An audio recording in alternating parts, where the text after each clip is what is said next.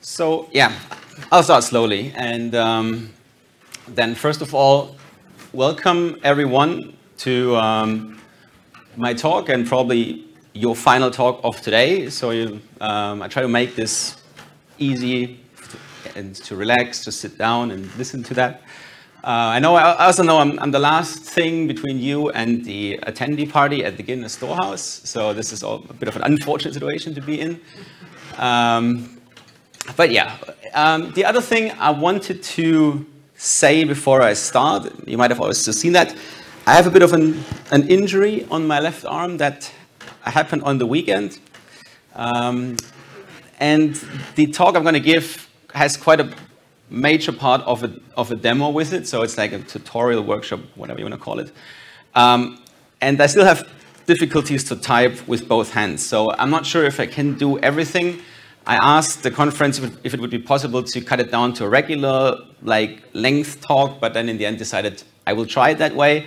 So we might finish a little earlier depending on how things go, but we'll see, just as a disclaimer. And I'm not making this up because my demos are so bad.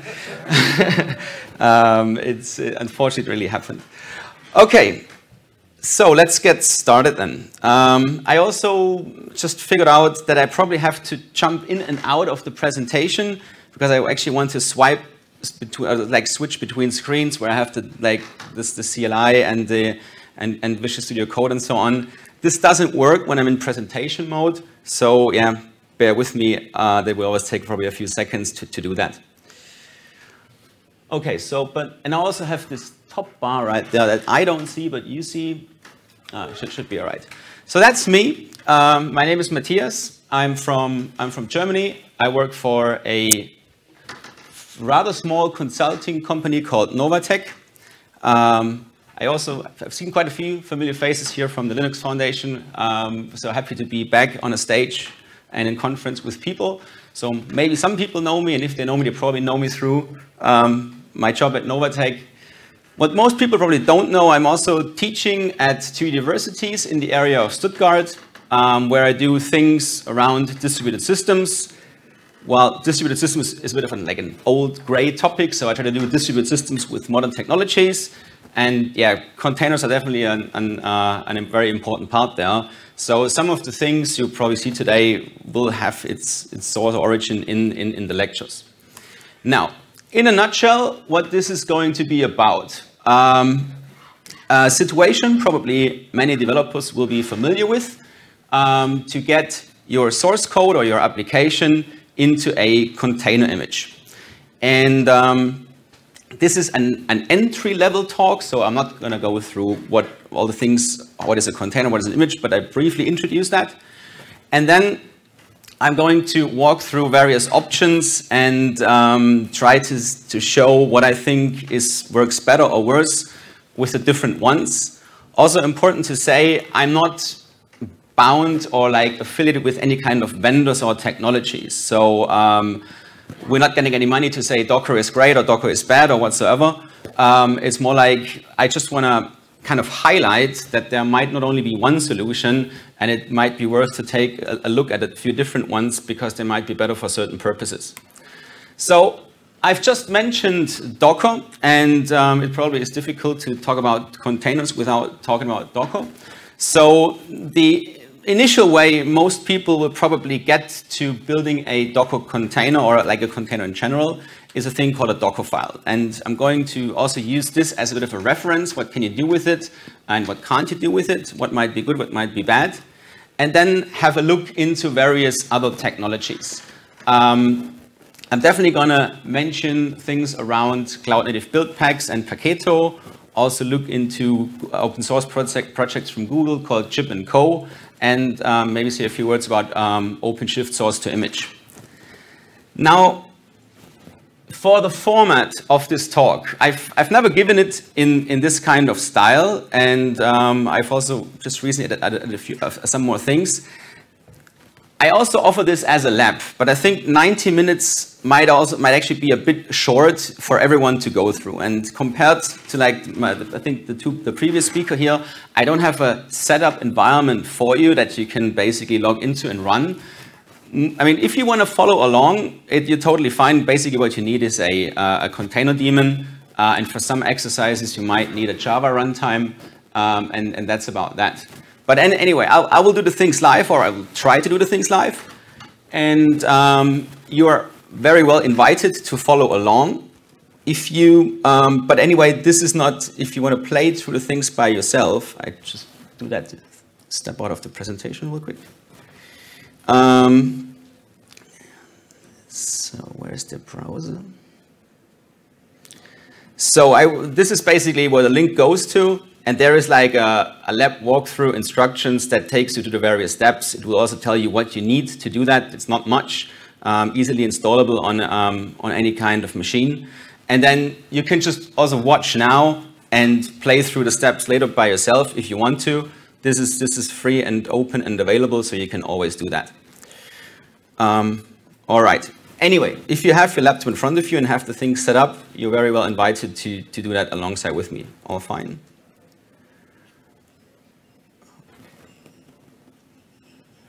Also, I would of course like to have this as interactive as possible.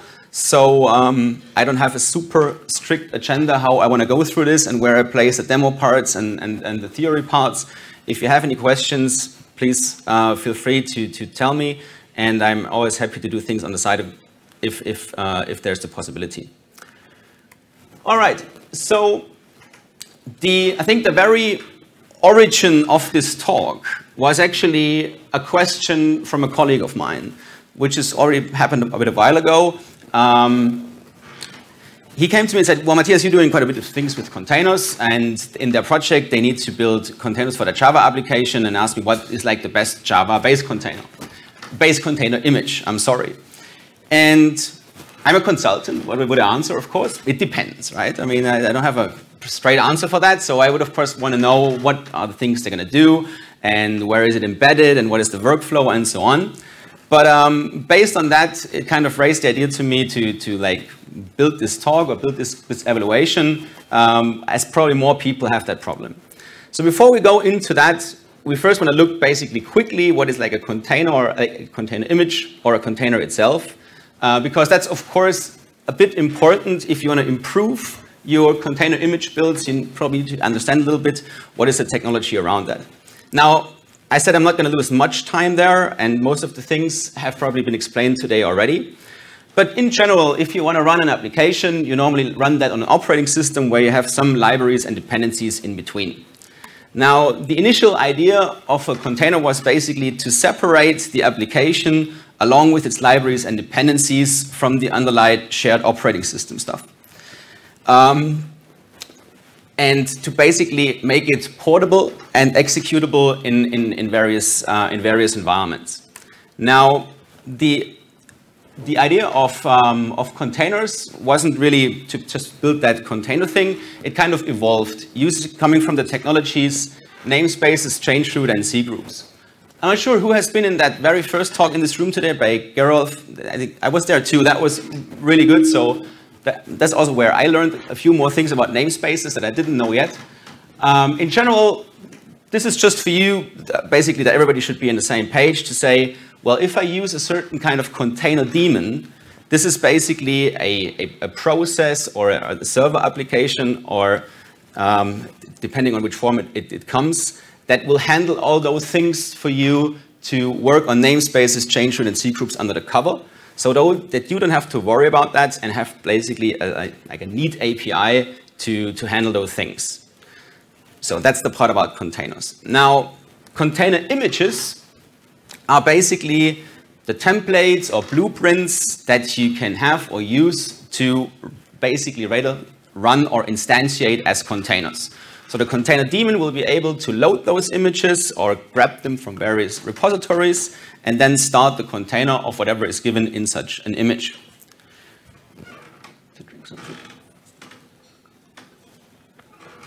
And as we are looking, sorry for that squeezing, that's the stage, and I can't stand still, so apologies for that.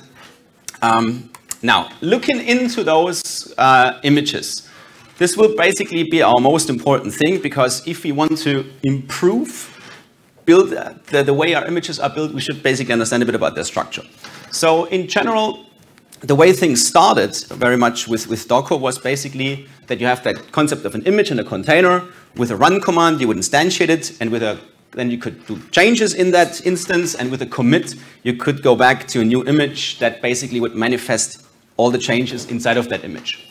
So in case of a Java application here, you would say I need a base OS container, I need to install the Java runtime, I need to copy that application, and then I had, roughly speaking, 3 layers with an Ubuntu, Java, and the app on top. This could, of course, get more complex and error-prone of whatever type of applications you have installed. So Docker realized that very early. I tried to make a bit of a research on the Docker history. I think it came out in March 2013, and in May 2013 there was the first mention of this concept of a so-called Dockerfile.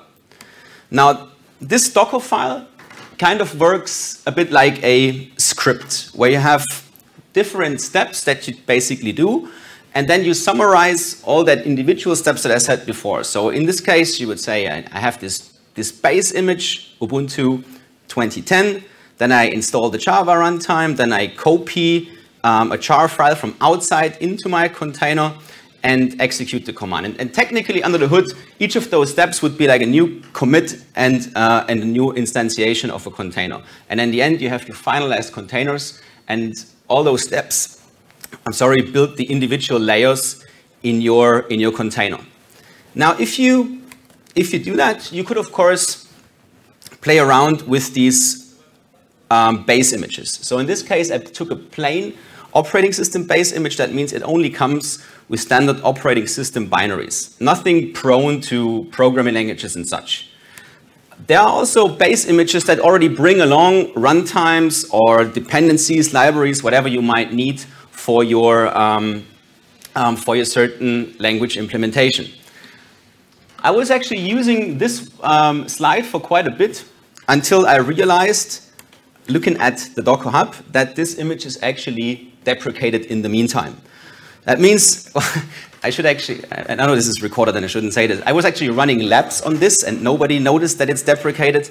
So this is actually one of the important things also about this talk, that no matter which option you take, you will have basically a certain source where you pull your information or your binaries from, and you need to trust that source. So, and you also need to be aware of like how often are things updated, is this being maintained, and so on. And this is also the dangerous thing with those Docker files, that you might pull in things and they work, but as like the part that you are interested in this application is most likely on that end, like where you build your application, and not so much on the base image side. So people tend to neglect that. Even I did myself.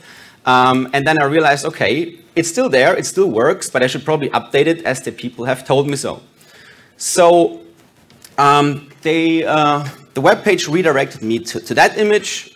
It was actually, of course, really easy to exchange.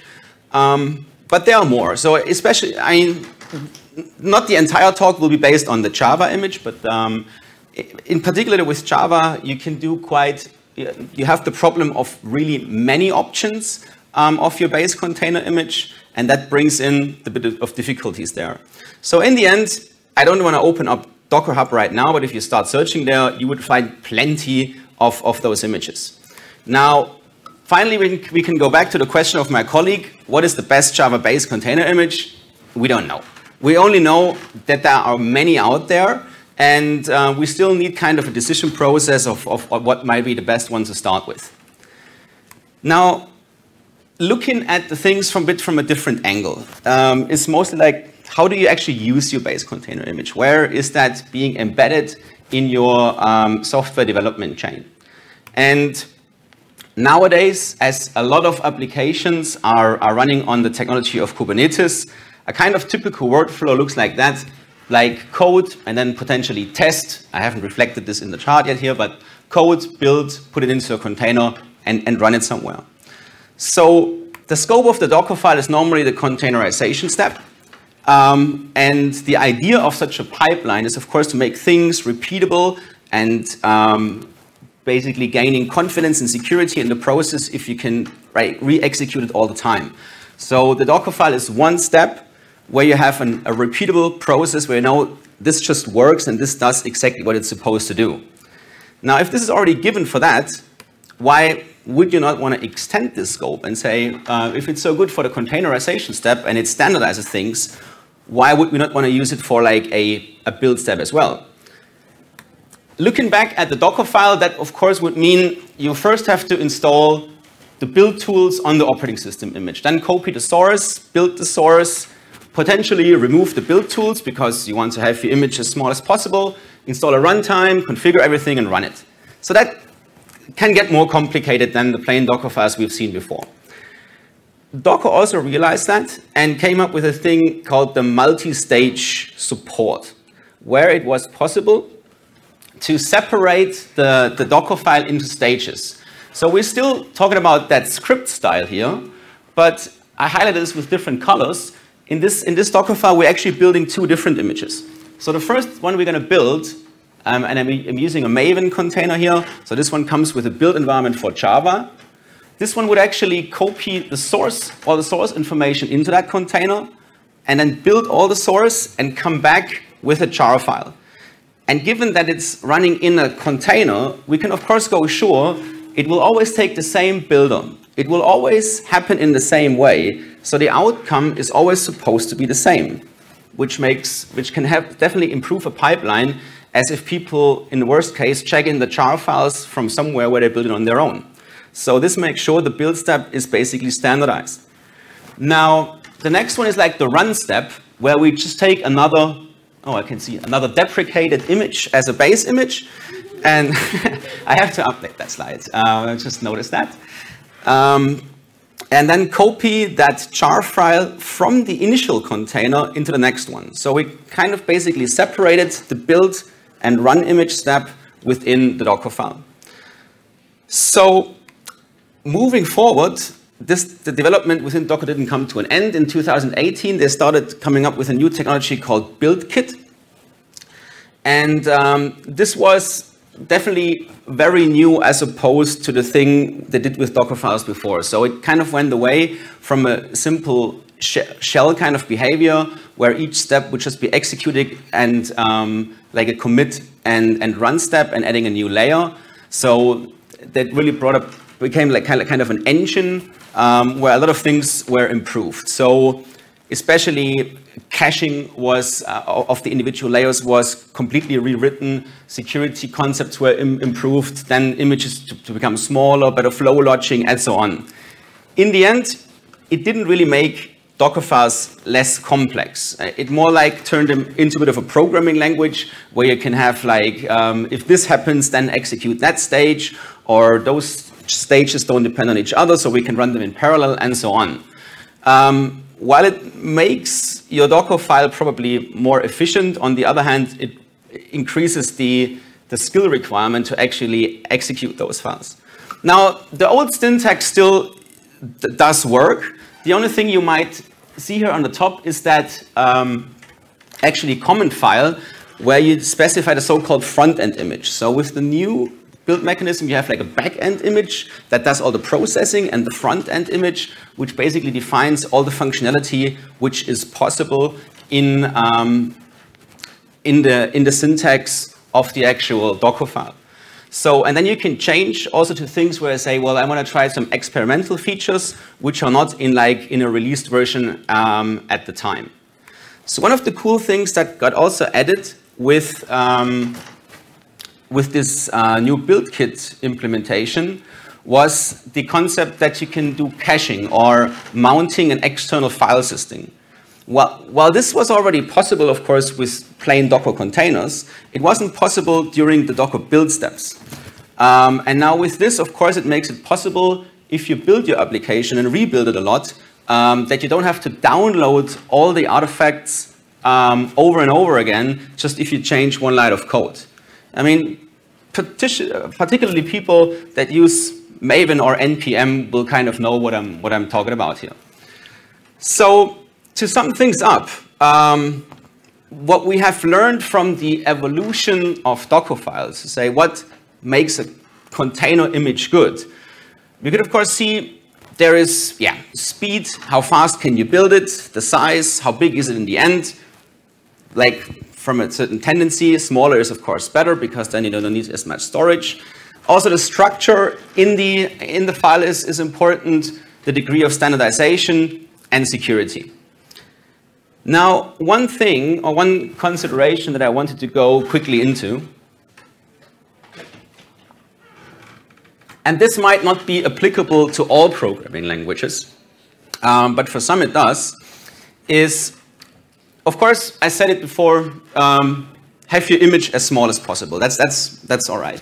But I very often see people trying to squeeze out like every kind of megabyte on those base operating system layer and spend the time of building like small footprint base operating system images that they don't have to maintain. Technically, the sum, like the full footprint of an image is the sum of all layers. In the end, the application layer will most likely be the one that changes most, because whenever you change some code, you will get a new application layer. This sometimes might also change dependencies, but it should rarely change the operating system layer. The point that I'm trying to make is the way a container daemon works, if it downloads an image once, it downloads all the layers. So when it has downloaded that operating system layer once, it probably won't download it over and over again, unless you explicitly tell it so. So size optimization on the base layer is probably not very efficient.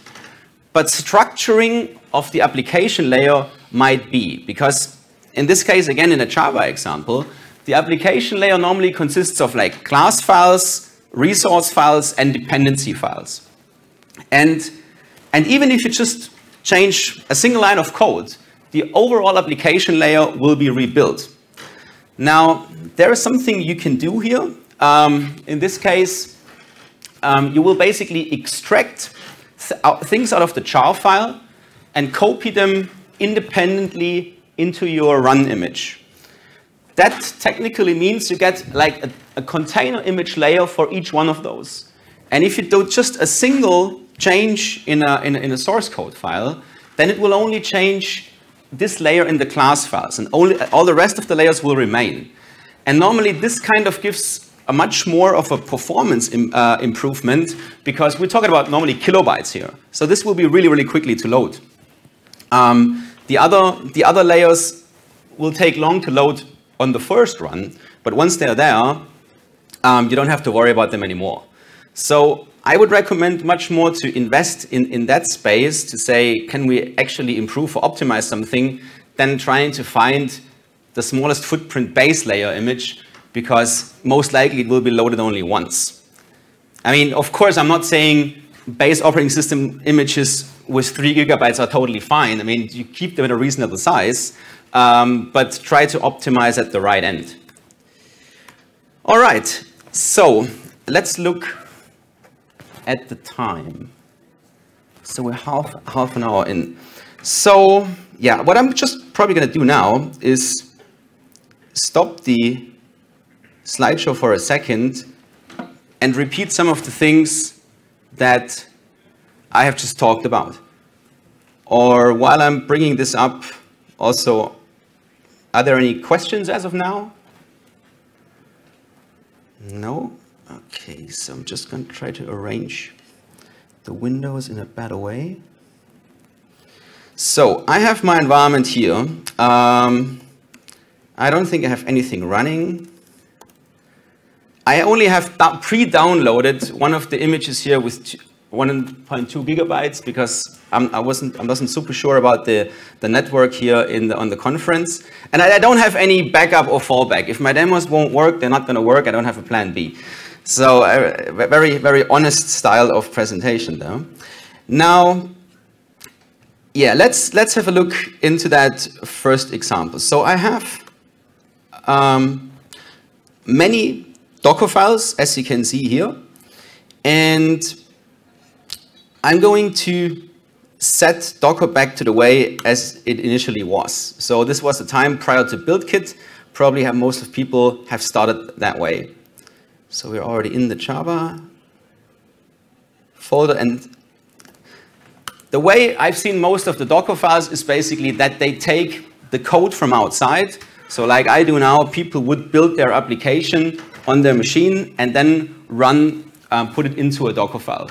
That is, of course, a bit dangerous because it's not guaranteed that the build will always be identical and reproducible.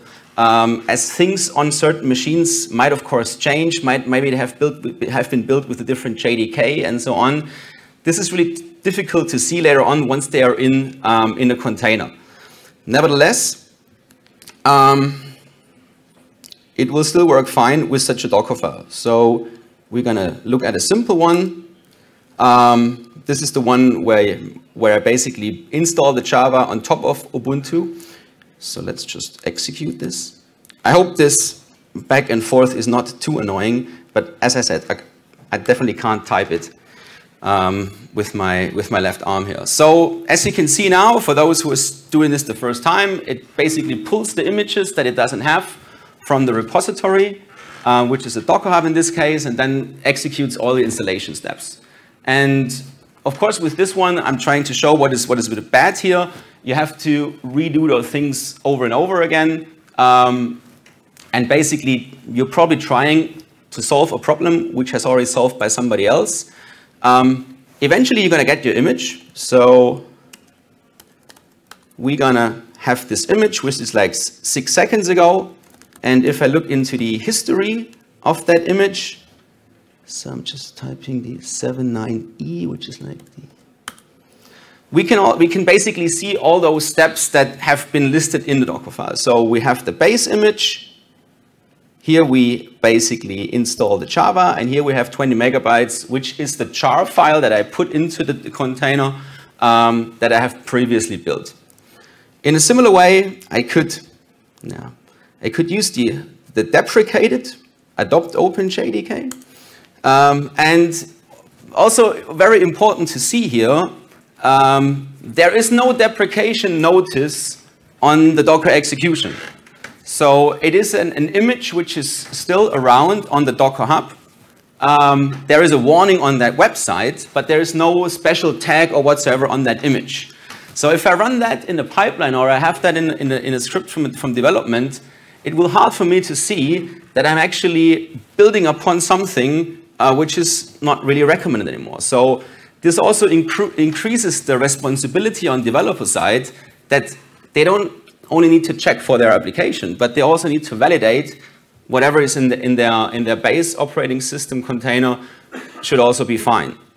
So yeah, so I could basically build a lot of images, and as the network does really well, so I'm going to do that now. I'm always happy with the demo works. But yeah, I think you get the point. In the end, we can see that we have a couple of images here. They slightly vary in size.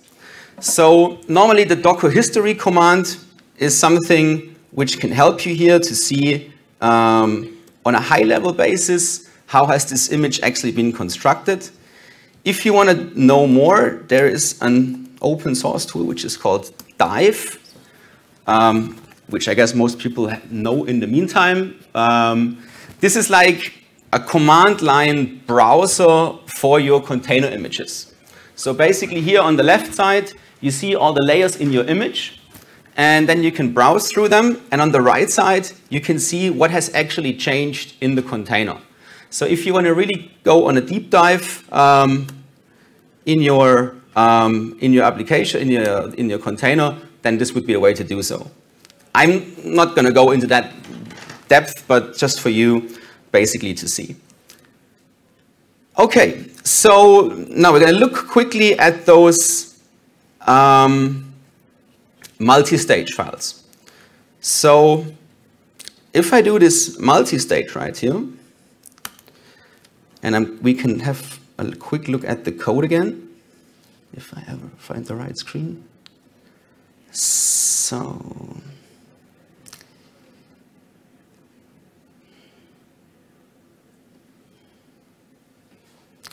So here you can see I first pull that build image, which is happening, I'm sorry, too many things open.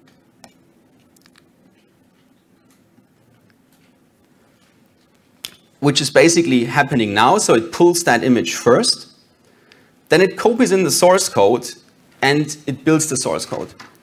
Now, of course, the advantage with this approach is I don't need any Java or whatever Go, Ruby implementation on my machine, because all the build part will be happening inside of a container.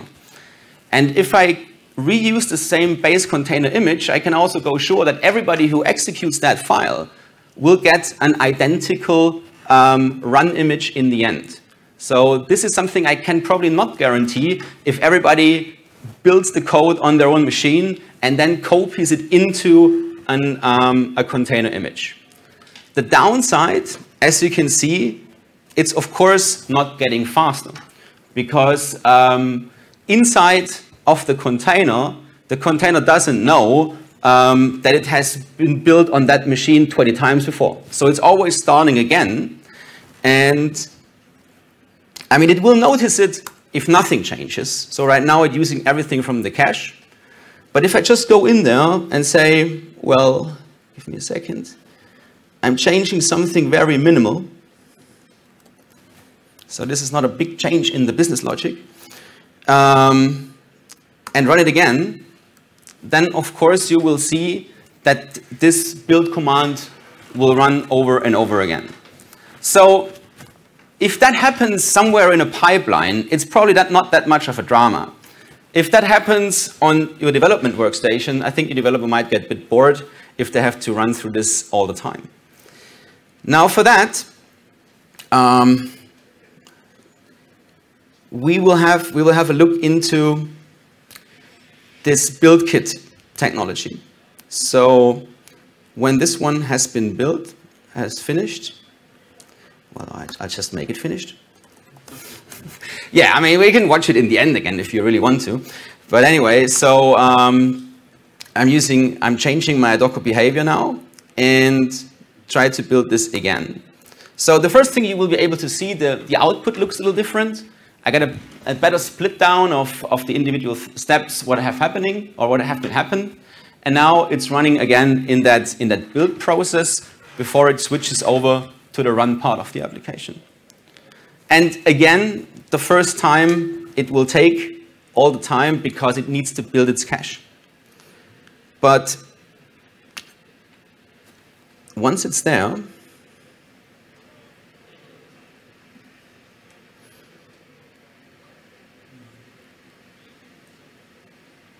now I'm just noticing I'm using still one which doesn't use the caching, so I should probably use that one that uses the caching. This is the multi-stage cache. Yeah, I'm getting confused with so many different Dockerfile names. So I probably have to type that. So this looks better. So if I repeat that here, this will already hopefully be able to pick up the cache from before. No, it doesn't.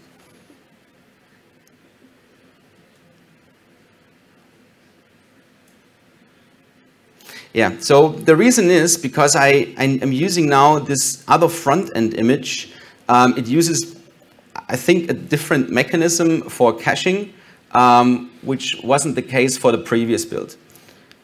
This final run, we still have to wait, and then we're done with this. And I can switch back to a few more slides.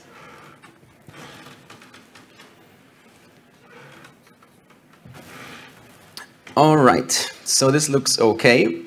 Now I'm going to do the same thing again as I did before. I'm going into my application file and just modifying the method signature and running this cache part again. And now when it comes to this part, you can see it doesn't download all the things. It just rebuilds and pulls in the cache from the file system.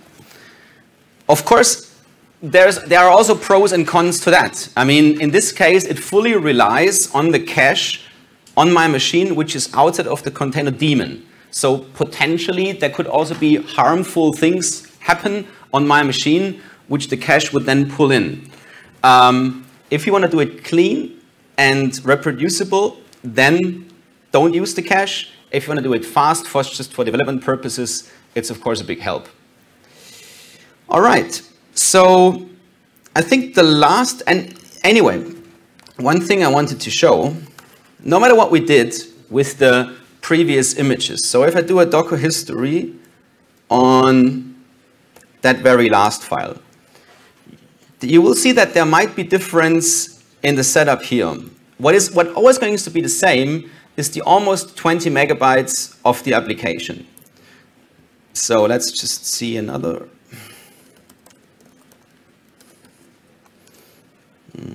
That is DC2.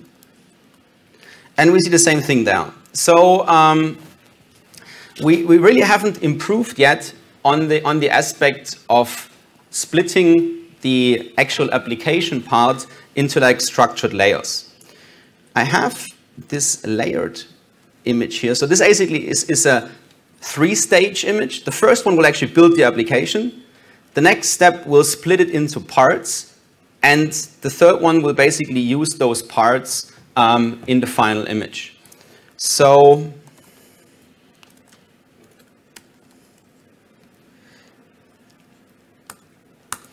I'm invoking that. And that, of course, also uses the cache, so it doesn't rebuild it. And this, this extraction part only took less than a second. So we should have a new image here. Sorry. This one that has been filled 40 seconds ago. And if I do a Docker history there now, then you can see that this top section has been kind of split down further. And we can also see that from the 19.7 megabytes that we had before, 19.6 megabytes are dependencies. The actual class part is only that. And if I now do a minor change again and rebuild it using that style, it will only have to exchange that layer in there. And if you do that very often, that would probably increase your performance of the overall process much more as if you would save one or the other megabytes in any layers down there. All right, so much for that. Let's go and see some more alternatives, in case there are no questions. There's a question. Quick question. With that cache parameter, you gave a directory name. And yes. And that's the part which is kept outside persistently. Exactly. Okay. As like M2 is like the name for the Maven. No, it's not in this one. Or is it here? There was some M2 directory, yeah. Yeah.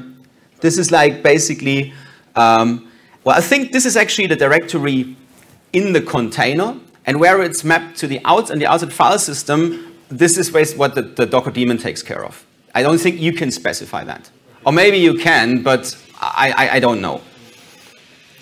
But yeah, this is basically, this command enables just that the mount, like the caching mechanism of Docker, and has nothing really to do with that Maven part. It just basically tells that .m2 is like the cache folder of Maven. All right, so thanks for that. Oh yeah, please. So .m2 is Maven specific. Yes. Exactly. So yeah, if you have like an npm or whatever kind of build mechanism for other languages, then you need to be aware which is the directory you need to have in your container where the build process will look into. Good. Thanks for clarifying. All right. So stepping away from Docker, now that we've seen what you can do there and what are other technologies that might relate to it. A friend of mine has kind of sketched this this time scale of like container and build mechanisms evolution, and a couple of interesting things there. So you can already see that a certain technology is called Buildpacks already existed prior to the arrival of Docker. This is definitely one thing that we're going to look into. Those build packs have been initially brought up by a company called Heroku. They were later on adopted by Cloud Foundry, made open source there. Then other few approaches was like, for example, putting the Docker build mechanism into Maven or Gradle, like Spotify did. And then not only those things changed, also a lot of things in the container world changed. So there were new container engines. There was a specification of an image format, the OCI, which made it a lot easier for companies not being Docker also build images that would be able to run anywhere, and so on. So I'm not going to read through all of that, but just to see a lot of things have happened. And some of the things we're going to look into, we're going to do now. So one thing to highlight would be the tooling called JIB. This is coming from Google, our sponsor, and is a dedicated build mechanism for Java application, but not really Java, but let's say JVM-based applications. So Kotlin and Groovy would work as well.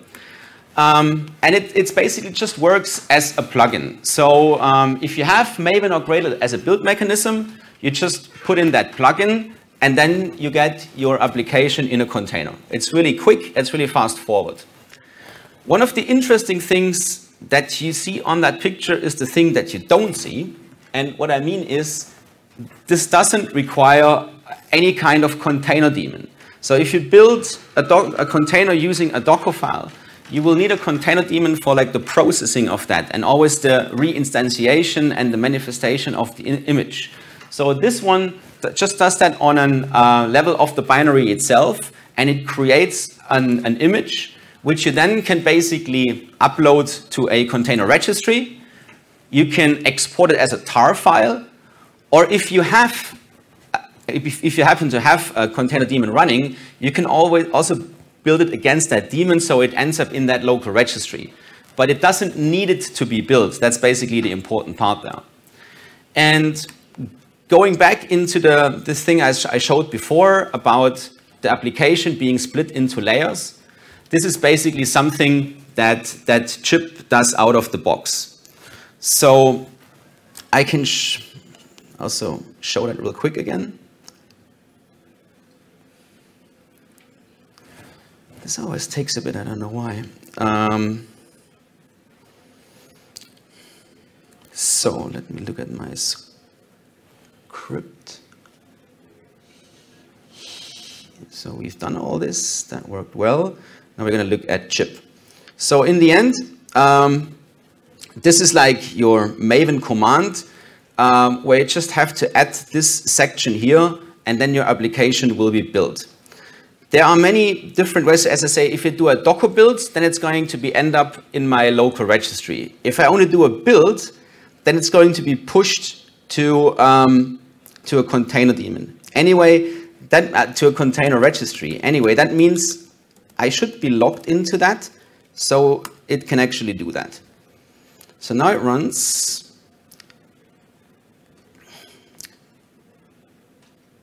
And what I could have shown, of course, you might not believe me, but I can stop. I can stop my local Docker daemon. So I hope this won't break all the things. Because I told you I don't need it, and I still did the build while it was running. Well, it's definitely not running now. Okay, and I can still do that.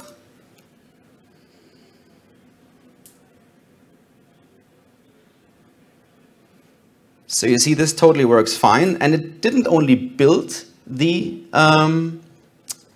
image, it also uploaded it. So if I look at my personal, so this one a few seconds ago, that was just pushed right now. So it's in one step, you build your application, you build your container, and you upload it. So of course, the drawback with that one is this works only with Java. But if you use any JVM build based environment, this is of course something which can definitely improve your process there.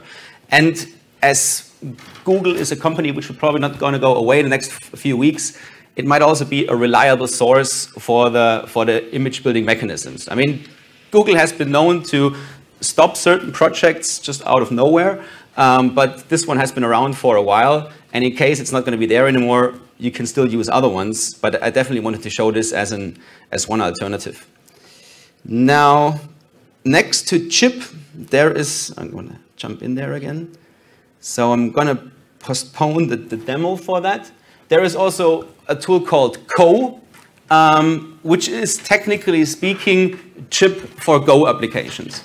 So it's also a dedicated build mechanisms. If you want to build containers for the Go programming language, then you can invoke it in a basically you install this as a command line tool and just execute Co in the directory where your application is, and it's going to build and package it straight away. And of course also uploads it to your registry if you need to. Question? We're not using a Docker daemon. They are suitable for running in a pipeline. Can you speak a little louder? Okay, no worries. By not having a Docker daemon, yeah. actually these are very useful in pipelines, for example, where you run containers. This is a very good point. Thanks for bringing it up. Yeah. If you run the things all on your developer machine, it's probably not, you don't have many restrictions of what you set up and how you build things. But if you run in a pipeline-based CI/CD environment, you might have limitations of what you are allowed to run. And I have seen environments where there were Jenkins build nodes where you were not allowed to install a Docker daemon. And that basically made it impossible to build those images there using that technology. Now, using JIB or Co, you don't have that problem.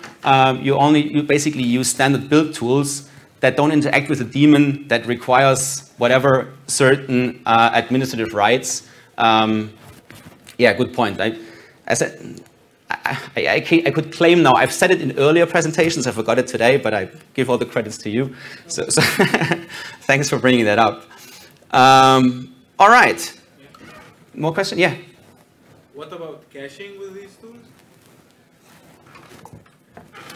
That's a good point. Well, I can only answer that for the Java variant. Basically, you execute Maven still locally. So you need a local Maven installation, and you need a local Java installation. That means you also have your local Maven cache, no matter if you use JIB or not. That's basically running independent of that. But then again, this goes also back to the problem I said before, you build on your local machine. Yeah. I mean, there's one death you have to die.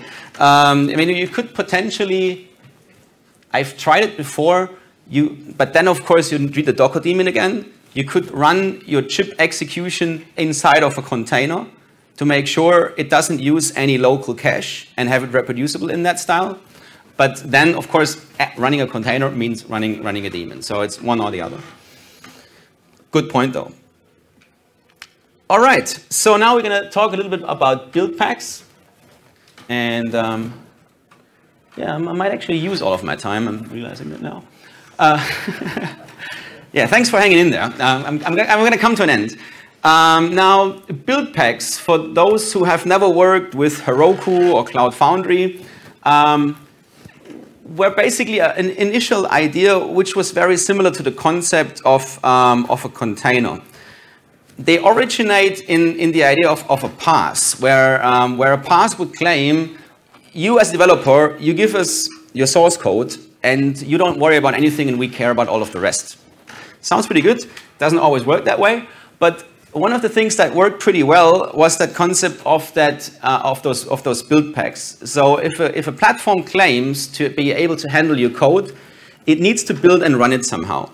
And the way the build packs worked was like you upload your code, and then a mechanism would kick in to say, well, I can detect now this is Java, Ruby, Go, or whatsoever. Then I can evaluate if I have a kind of a build and run environment for that. And if I have that, I put it together into a kind of runnable format, which is like one executable that contains everything that it needs. Basically, very similar to a container image.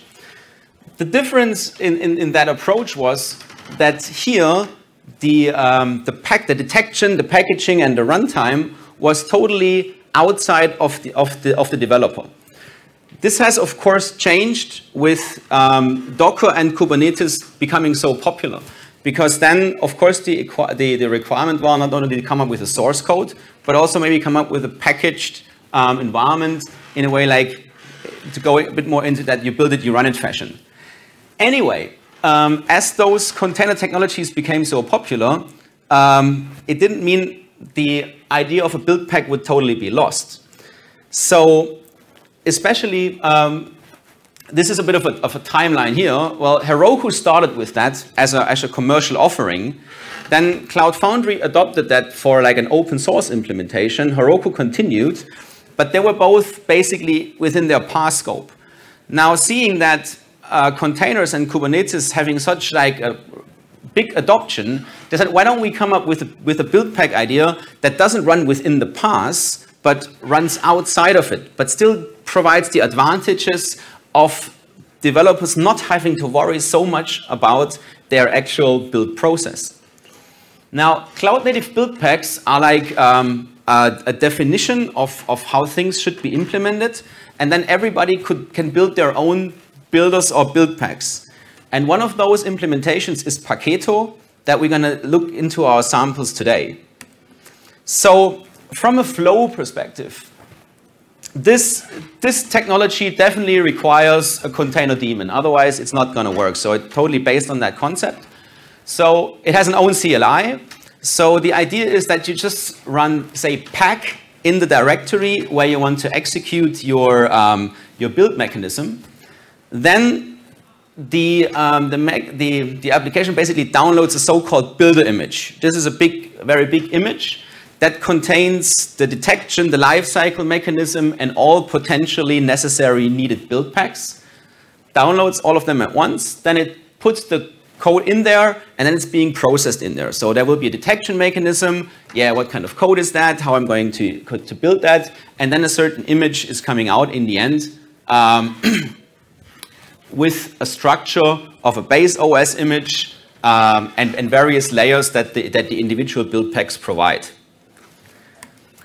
Another interesting feature that those build packs come up with is the so-called rebasing option.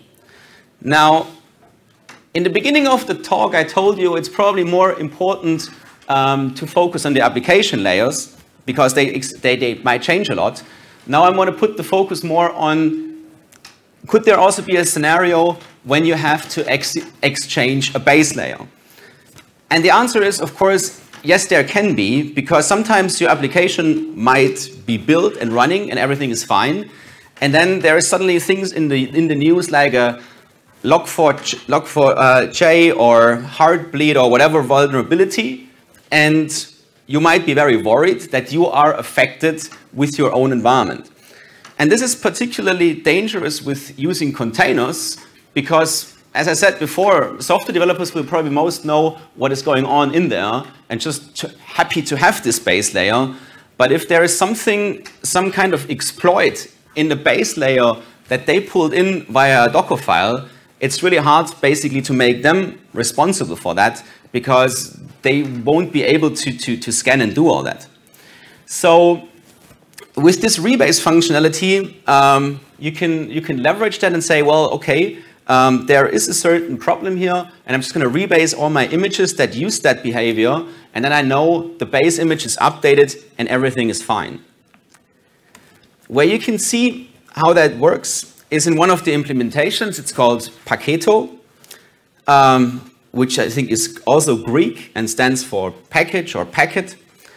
Now, Paketo has a couple of different runtime and language support. And this is exactly where the positive effect of this rebase mechanism kind of kicks in. Like, if you run a polyglot application or microservice application in your Kubernetes environment, where you might have your front end with Node, some components with Go, some Java components all working together. And each individual application developer team would build their own container images, then they would most likely also always select their own kind of base images. And if such an exploit is being uncovered, I mean, the first thing that people would think about is like, am I affected? And how could I find out where am I affected? I think I've heard one person from the initial Cloud Foundry creators. They did a survey at a major automotive company to ask how many different operating system levels, like not different versions or vendors, but also patch levels and everything, do you have across the company? And they came back with about 300 to 500. Not only containers, but VMs and everything. Now imagine you have to go through all the 300 or 500 to find out, is this a potential risk or is it not? In turn, Cloud Foundry had only one base image for any kind of application. So that means if a certain thing was happening, then it was immediately clear, okay, all of them are affected or none of them is affected. And this is the same thing you can achieve if you use that for as many things as you have in your environment. I did a similar experiment with my students in the lecture. So I said to them, we're going to build a small microservice application or distributed application with like a front end and a back end and a database. And the only thing we're going to say, there is a certain REST API definition between front end and back end, which always needs to be the same. But you're going to go together in teams of 2 and everybody writes a front end and the back end. And please pick your own language of choice. And in the end, it needs to be containerized and you're going to send me all the repos and the Docker files. By the end, of course, I had 20 to 30 different base images. I mean, that's just the nature of things. And I didn't even tell them, like, use this one or that one. I mean, they just go out and see and look what works and they will use it. And of course, this doesn't reflect like professional developer environments. Hopefully, the companies will have scans in their CI/CD pipelines to go sure like the images are okay. But it's probably even better if you don't have to worry about it in the first place because you have a mechanism that takes care of it. Of course, it won't work for everything because the build packs have limitations in terms of coverage, what they support. But at least I think that's the right direction to think towards. All right. Now, I think I'm coming close to an end here with the slide. So again, for a Java application, it works in the same way. You invoke pack, build packs are being executed. This one also automatically like separates into class, resource, and dependency jars. In case if you have a Spring Boot application, you can also use this as a Maven or Gradle plugin. But personally, I would actually say this one is kind of better because you don't need to execute Maven locally. Everything is fully covered in your build process. Now, to come back to the question of my colleague that I actually never answered, I said, well, I don't know. And I asked counter question. It's like, that same thing I try to explain to you, like who owns that image? If something goes wrong with that application, who is going to be called? I said, do you have a certain kind of white list of base images that you can use in your environment, something that the client maintains? Then you're absolutely fine. The developer doesn't need to worry about that. They just select from the pool, and they're outside of that decision process. If they don't have it, and every developer is free to change their own base image, that can be definitely risky. Also, like who owns the build process? Who would detect if something goes wrong? These are all the things you need to consider. And if you know that, then you have seen a couple of technologies you might be able to place and do that. So yeah, going back to a few demo steps. I mean, the rest of that is pretty straightforward because I only have to execute one command. So I have stopped with that JIB thing. The only thing I'm going to do is I'm also going to build this against my local. So with that Docker build target, it kind of builds it to my local image registry and it's not going to upload it directly to the Docker Hub. So just to show you, sorry. Now, one of the interesting things is that JIB image you will not find in a range of whatever minutes, seconds ago. You will surprisingly find on the bottom, and it says 52 years ago. So we just traveled in time.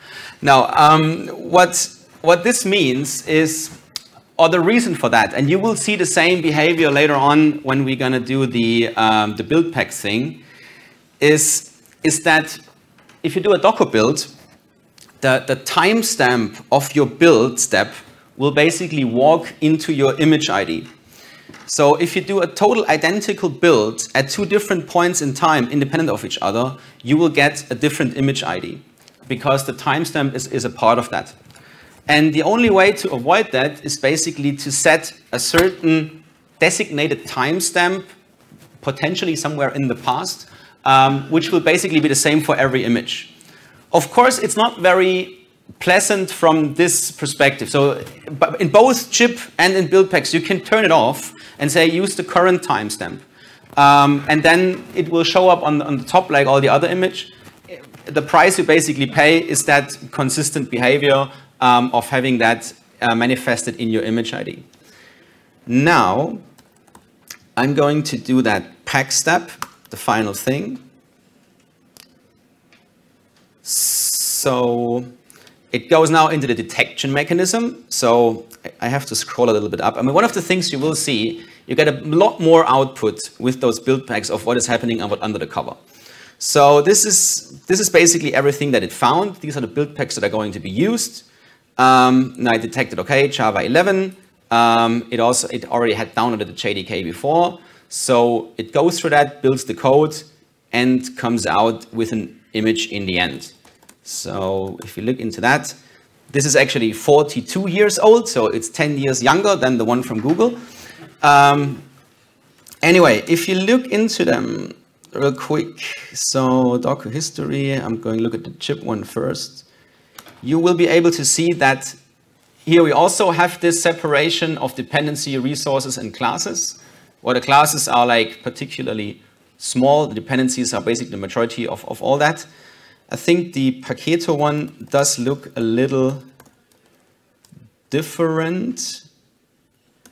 They have their, this one is actually not as descriptive in the history, but you can still guess. So this 19.6, I'm pretty surely guessing, is the dependency stuff, and the other ones, well, I don't know, which I'll just trust it.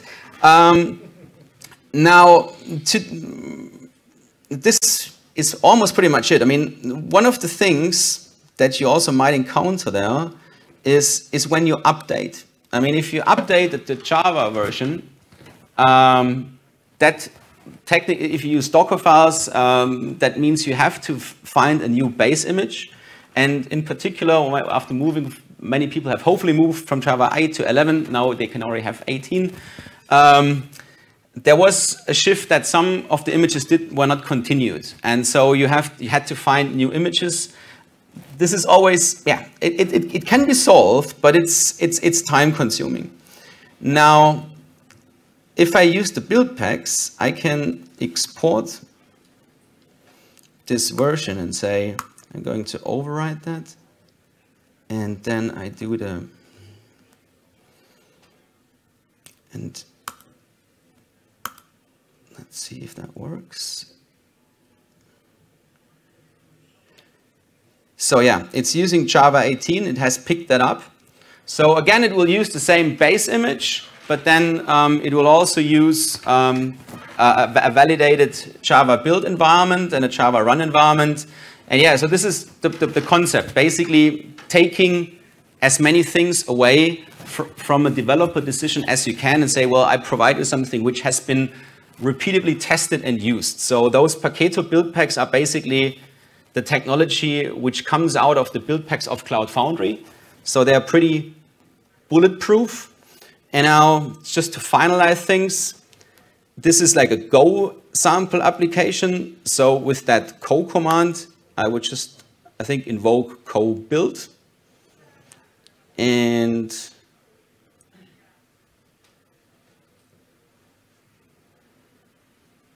So this one would have directly uploaded the image to the Docker Hub. It gave it a bit of an odd name, so I'm pretty sure you can override it. The other option would just say okay, build app.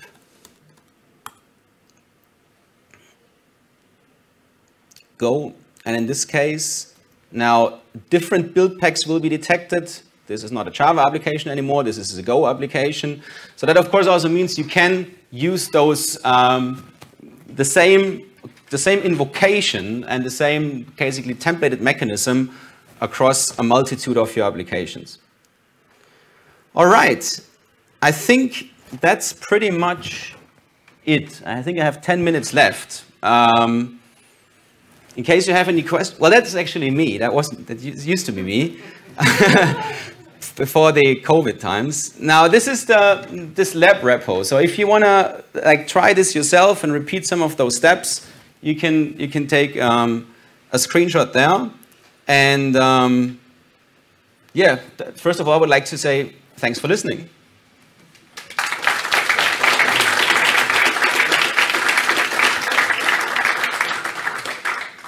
More questions?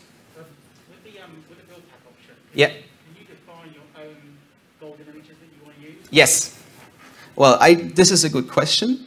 I can, so with pack, if you just run pack,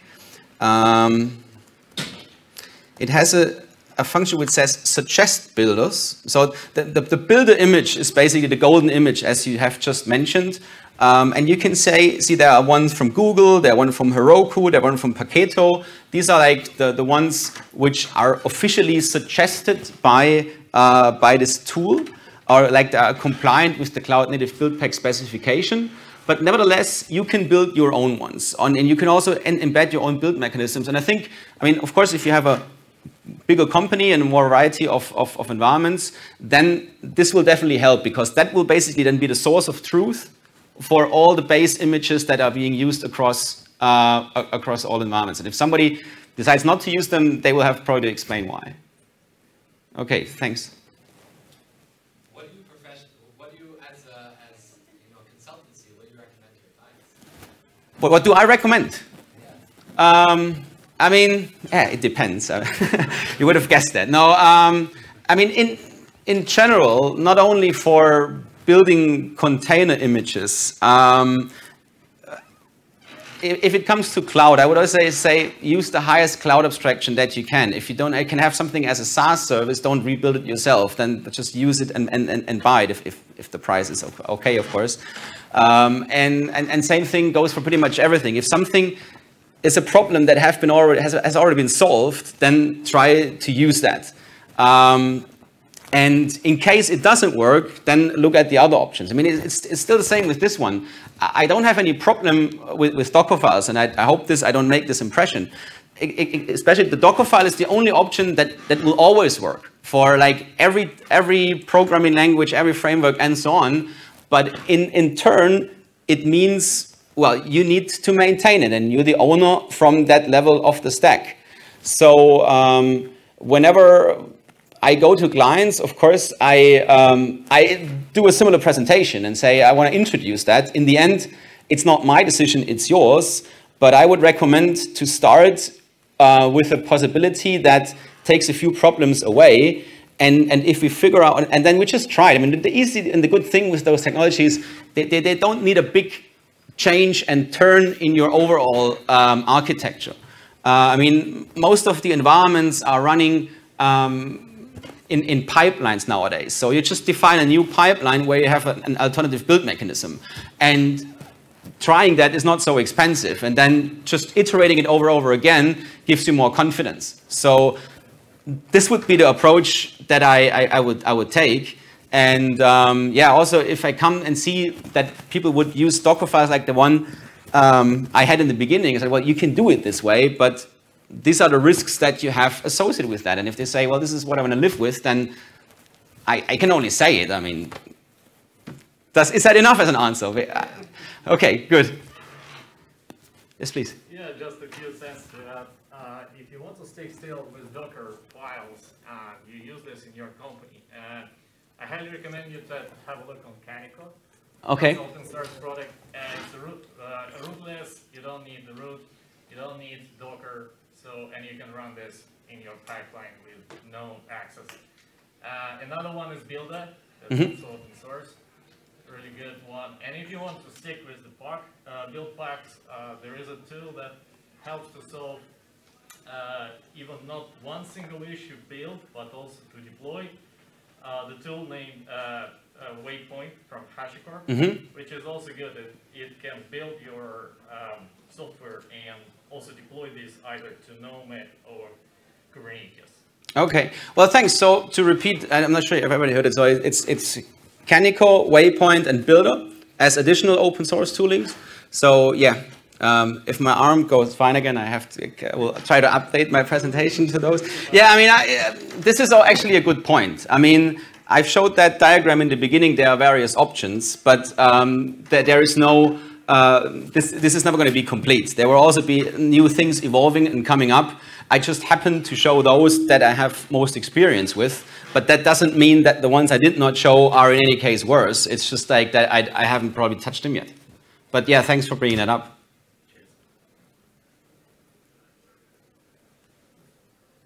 Yeah.